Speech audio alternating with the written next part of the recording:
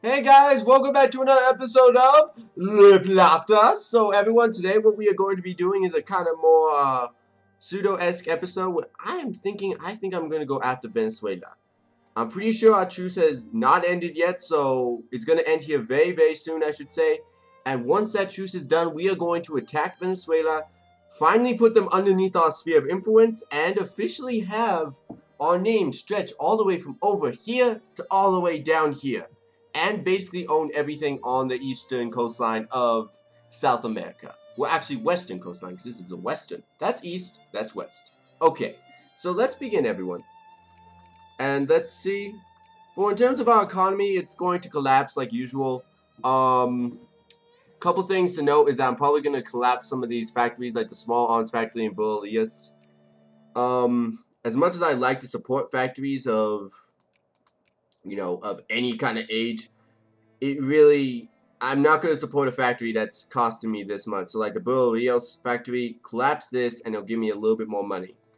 And as we can see, we suddenly got 6,000 bucks now in the bank. Now 2,000, now 1,000. What the hell is going on with our economy? Like, is it just like guess the economy day? Like, okay, everyone, we're going to give out numbers for the economy. Today it's going to be 200, tomorrow it's going to be 300, tomorrow it's going to be negative 300, next we're going to 300, then we're going to 200. Oh, we got a new 200 in the background, we got 200 in the background, now we got 300, 300, 200 in the background, 300, 200. Oh, the guy in the back wanted the 200 mark in the background. You still have one free Kamado.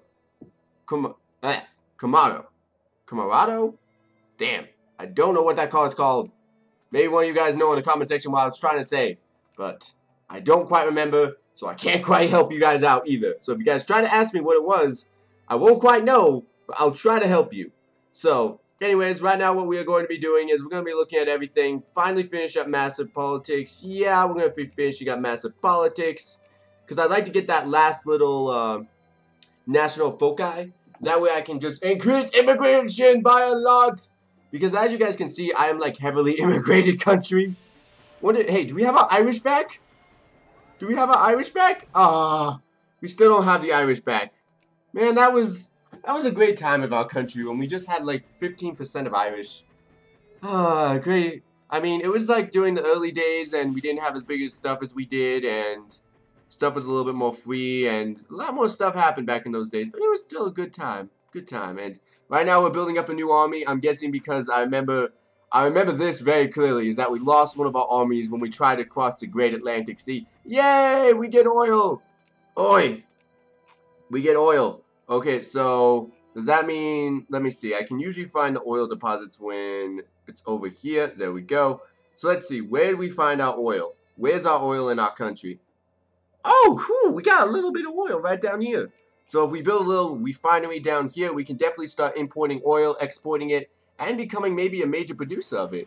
You know, that would not be bad. Also, we could also, let's see, this is our kind of little sub, this is basically our province. And, we could probably convert this into an actual state if we wanted to, and then maybe use that to try to gain the rest of this into an actual, state. I'll be thinking about that in the future. But anyways, continuing on with our daily lessons of what the heck is going on with economy.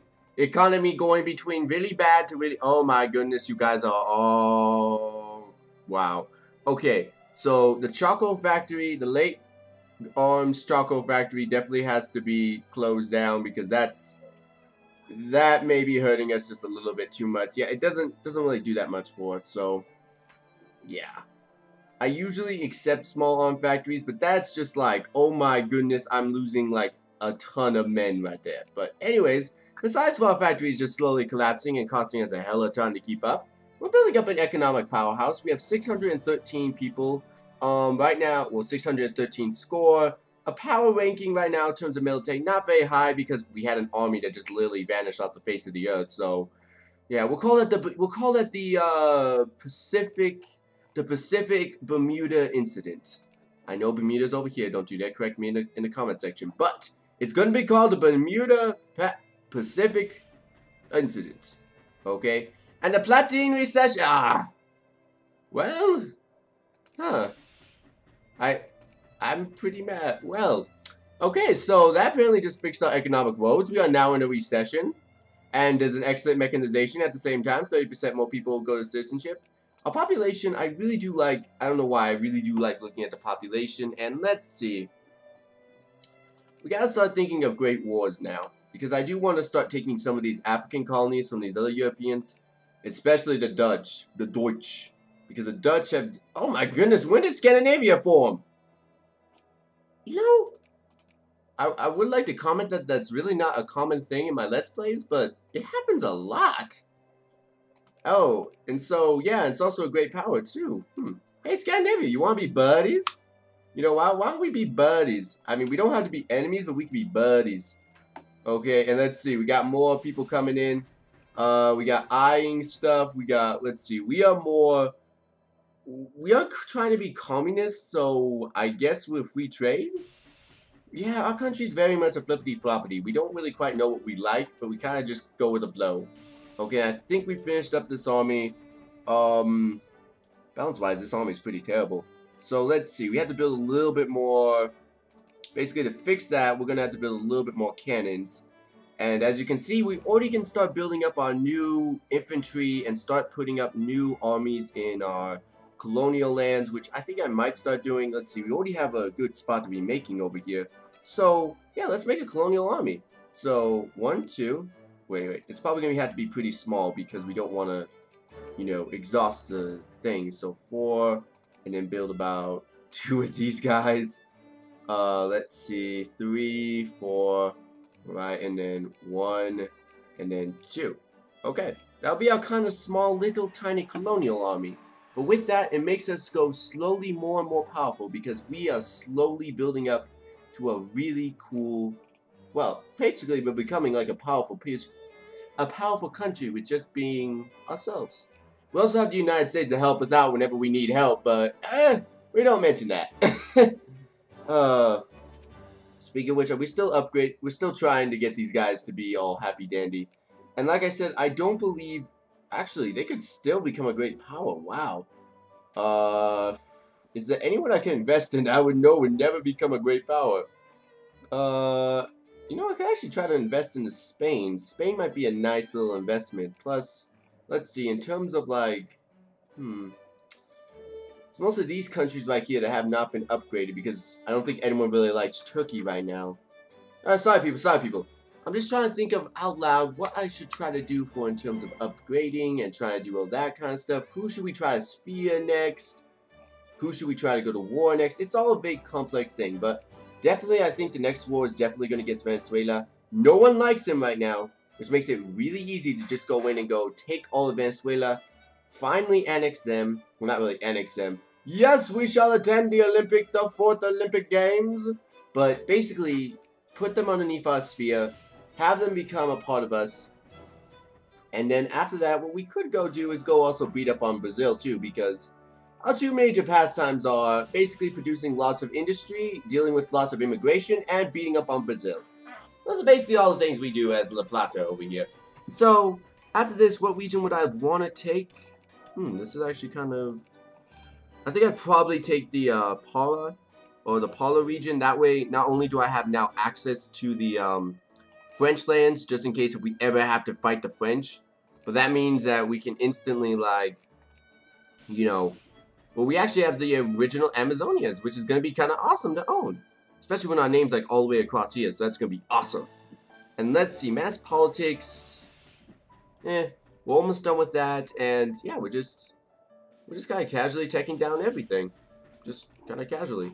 Also, I guess now that I'm a little bit more advanced, I guess we have enough money, don't we? Yes. I'm going to basically upgrade every single one of these factories and turn, so I'll be right back. Okay, we are back, and I just did that, and it was actually pretty quickly. And here are Safari. So right now, guys, I think this is just basically, this is a reflection of beautifully on us. Because we want to make sure that we are looking very good to all the other Europeans, and they know our wrath. And do we want to gain 1 life rating, or all capitalists? I don't really care about my capitalists. In fact, how many capitalists do I have in total in my country? Whoa, we have a lot more capitalists than I thought. Maybe that was a bad decision, maybe, but capitalism can't really do that much to me, so... well, I should say, bring it on, capitalists. Bring it on. If you want to do a smackdown, I don't think you guys will win, but I would gladly love to take that threat. So, let's see. We can now officially, in 2 more months, in 1 more month, literally, we can now officially start fabricating claims on Venezuela, get them underneath our boots, and we're going to casually get a justification, make a puppet. Once they're underneath our boot, then that basically means that we now have a good army, may I say, around me. And then what we're also going to do, I don't really care, just everyone kill me. And we now get another state administration or national value. There we go, people. You know it's the first recording session when I'm starting to mess up words like national value and state and administration. But anyways, what I'm going to be focusing on is I'm actually going to be trying to increase this over here. Why? Because I'm going to try to make that an actual state so that we could actually use it for better purposes. Now, let's see. Let's get our values mixed up and let's start upgrading our navy or our naval regions. Because our naval regions are quite important to our colonial powers. I mean, especially if we want to just spam. I could do the massive spamming of dreadnoughts at the very end of the game. I mean, it's a general good idea, but I just need a bigger fleet, honestly. That's honestly what I need. I need a bigger fleet so that we aren't always defeated by other people. Let's see. And oh shoot, I completely forgot about my colonial lands. How did I forget about you guys? I'm usually very good at like protecting my colonial lands. Huh. Okay. Boom boom. Okay. There we go. Wow. I feel really bad because I just like I could have just left Platine, Nigeria just all by itself over there. You know, surrounded by all these bigger European countries. I mean, I won't deny, like, we're the only, like, little tiny European power over here. We just, I mean, you kind of expect Britain to be over here. You kind of expect the French to be over here, and the Germans and all these kind of guys. And you do kind of, maybe the Dutch here and there, but you don't usually expect La Plata to be over here, you know, colonializing. So we're just kind of the new colonial power, and we just kind of snatched this little region, and we're like, yeah, this is ours. And the flaws of democracy. Yeah. More consciousness and more prestige. Both things I love very much. That's a joke, people. Don't you dare quote me on any of that. Okay. Kaboom. And let's see. We are taxing our people. Let's see if we can now get to 50% taxes. I really just want my people to owe me only about 50. Oh my goodness, you guys are going to tax. You guys are going to kill me. Okay. If I collapse a boot factory in Paraguay, I should be able to do it. So, Balo boot factory. Ooh, wow, this was a pretty good boot factory too.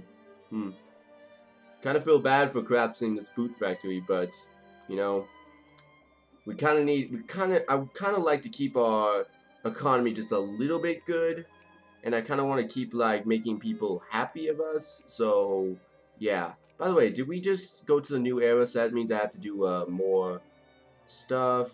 We could do that now. Now let's do time-saving measures. Everyone must have standardized time because standardized time is one of the best inventions humanity could have ever gone to. Unless you try to go into the American system, which is the 12-hour system, which heck does not make any sense if you really think about it. Okay, and the upper house has been rearranged. Let's see. We have the fascist party and the games of the Olympics at the Fort Imperial. We have one polarity and we got more prestige. Okay, but let's see. Let's see how our upper house is being arranged. So, apparently we now have fascists back in our country. The socialists, oh my goodness. How do people get along in my country? I seriously don't know. I mean, this is all really divided. Like, I'm looking at this pie chart and it's just like, we got some fascists, we got some social liberals, we got some liberals, we got some communists, we got some conservatives. I mean, literally no one... How do you even... This must be one of the most, like, politically backstabbing policies I've ever had in my life. Alright. And let's see. Brazil is, of course, owned by France. Who France is going to be like, all like, yeah, I'm going to totally take you guys on. And I'm going to be like, France... No. Hey, do they own my little sphere over here too? Yeah, they think that they can own my little sphere of the Philippines. They're mine. Don't you other Europeans dare mess with my little sphere of the Philippines. They're mine. And let's see, so France will probably join in. Again, France should not be that difficult of an enemy to deal with because humiliate, I have him humiliate causes belli. Doesn't really give me that much. I don't believe I'm going to use it, but actually now thinking about it, if I don't, I think I'm just going to have to do a war for,